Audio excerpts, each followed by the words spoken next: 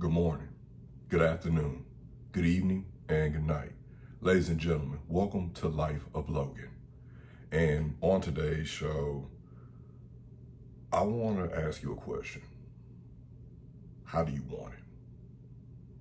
That thing that you've been trying to go after, that goal that you've been telling people for months, for years even, that this is what I want to do in my life. This is where I'm trying to go with my life.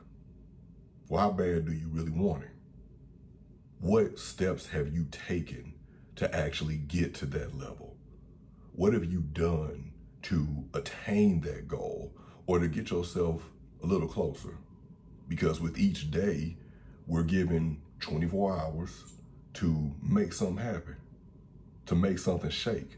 So what have you done to ascend? And when I say that, it's not to come down on anybody or make anybody feel bad, but it's really just to say, like, okay, you've been saying for some time now, you want to do this. You have this goal in mind. You have these lofty aspirations. You have just this end game that you've been talking about. I'm going to do it. I'm going to do it. This is what I'm going to do. And where's your work? Show your work.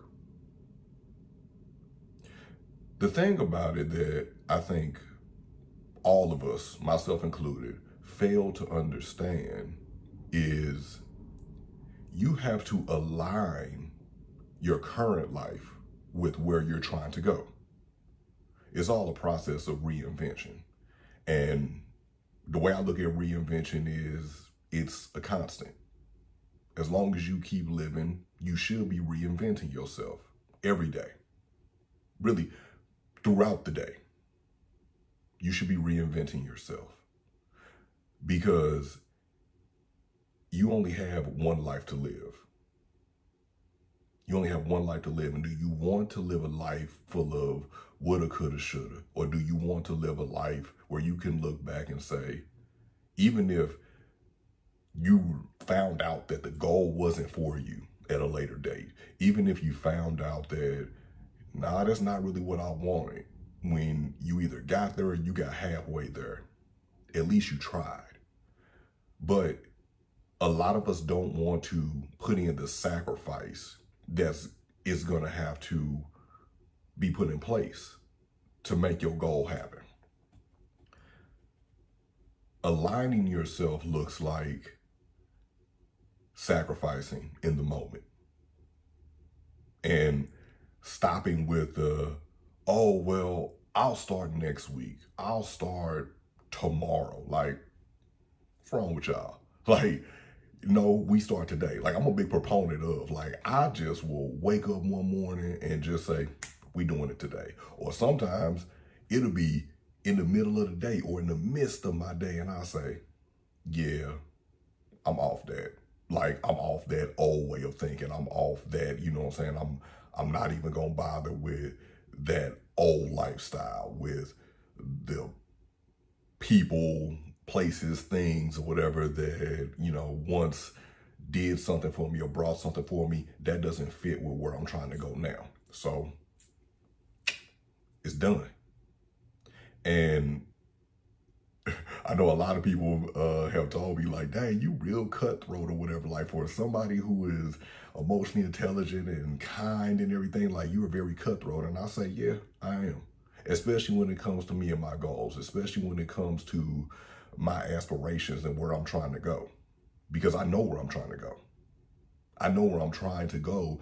And if I see or detect something in my atmosphere that is going to heed me from being there, then what are we doing? What's the point? Answer, there is none. So it's better just to remove that, whatever the distraction is, whatever the thing that may be holding you back or you feel like holding you back or whatever, and start today. Because the graveyards, cemetery, filled, the morgue filled with people who had plans on tomorrow or next week or next month. Tomorrow ain't promised. And we have lied to ourselves. We've lied to ourselves over the course of, not just you and I's lifetime, but the entire existence, because that's the one thing people always think that they have is time. But the thing is, we don't know how much time that we have. That's why if it's something with self-improvement, and self-improvement isn't just you going to the gym and working out. It isn't just you eating right. Self-improvement is you getting into counseling, you developing some better communication skills, you learning how to process your emotions in a better way. You may be having those difficult conversations with some people from your past to gain the closure, as long as you're ready to keep your composure. It's those things. That's what self-improvement is. Self-improvement is overall well-being and getting better and just climbing that ladder, going higher and higher and higher and higher. That's what self-improvement is. And we get bogged down by it, and some of it is because we're tied to the identity of who we are in the current moment.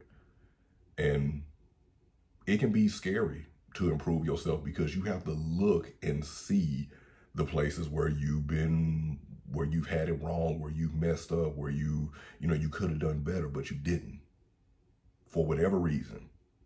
But that's why you should take advantage of the moment, not just, I'll do it tomorrow.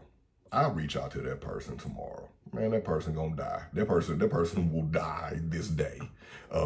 You may die this day or whatever. Like, and do you really want it to go without anything being said? Because any and everything can and will happen in life. And you don't really know how much time you have. So tomorrow isn't really a given that you'll be able to make those changes. You know what I'm saying?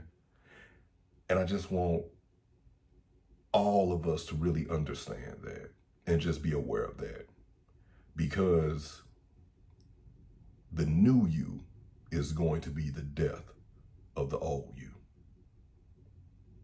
No other way to say it. Ladies and gentlemen, thank you for tuning in to another video courtesy of Life of Logan TV. If you're new, please make sure that you subscribe.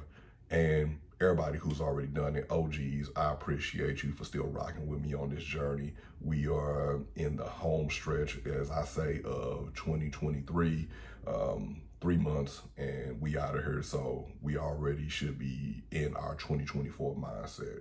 So I look forward to talking to you all soon. And please make sure to share the video with anybody who you feel like can use it. As always, good morning, good afternoon, good evening, and good night.